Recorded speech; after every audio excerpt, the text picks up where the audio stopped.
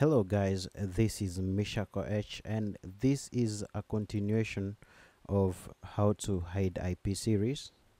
Remember, you can hide your IP without having to pay anything even with this series, but the reason I'm showing you a paid option is because some people need a strong IP for, I don't know, their own security purposes, and therefore the paid service is often the best.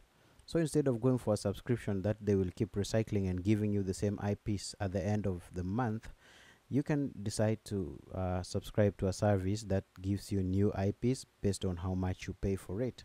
And I remember in the past videos we installed Bitwise, and it's here, and we were also able to install Proxyfire.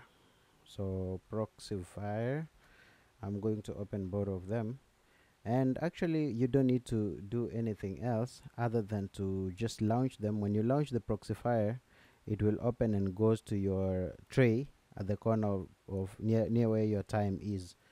There is usually a tray here, so because this is a second screen I'm recording, the tray is on the first screen, so usually there's an arrow facing up. If you click, Bitwise will open and go there, but when you follow it in the tray and double click it, and this is Proxyfire and this is Bitwise, and in this case I'm just going to show you how to get an IP, how I get my IP addresses whenever I want to, and how to connect. All right, so what I'll do, I'll have to close the Proxyfire first. I think it's here in the file, exit, and then because the internet is disabled if it's running and you're not connected to any IP right here, so this should be connected first before you launch your Proxyfire.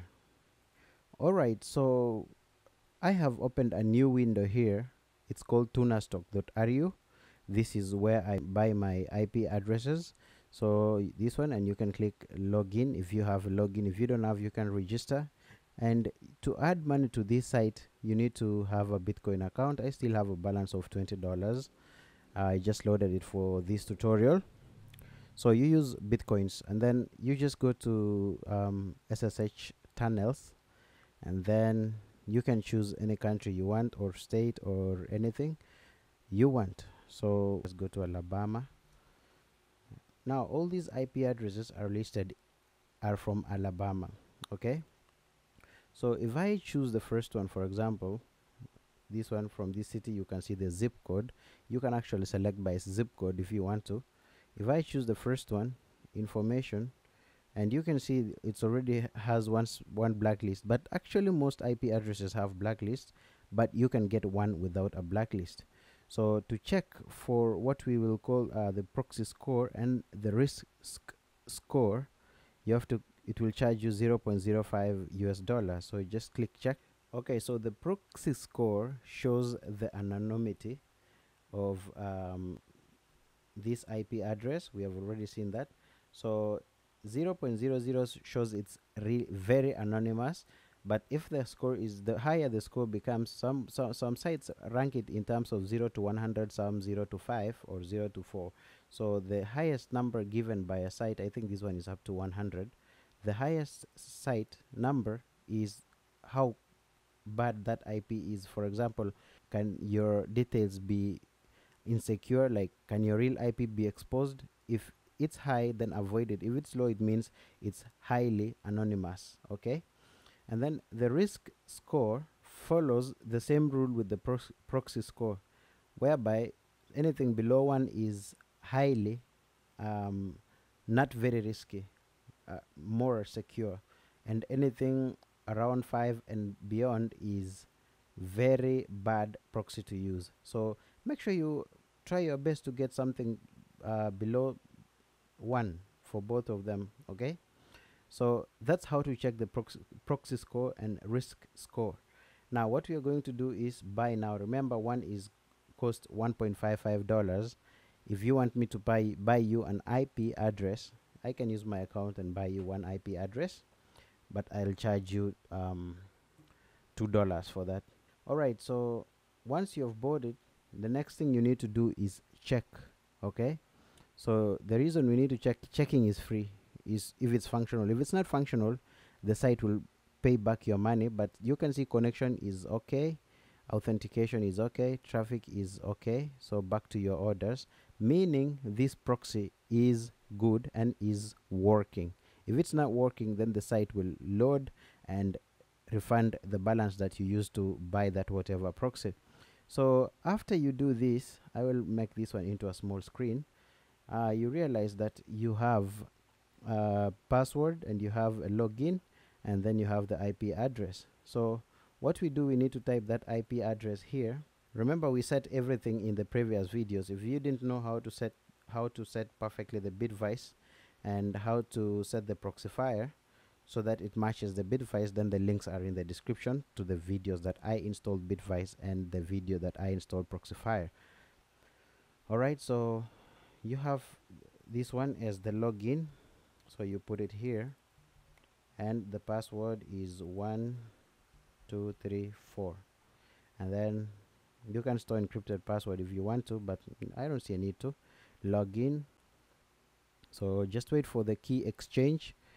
Okay, you know it's successful when they tell you to accept the key or the algorithm that will allow you to pass through this proxy.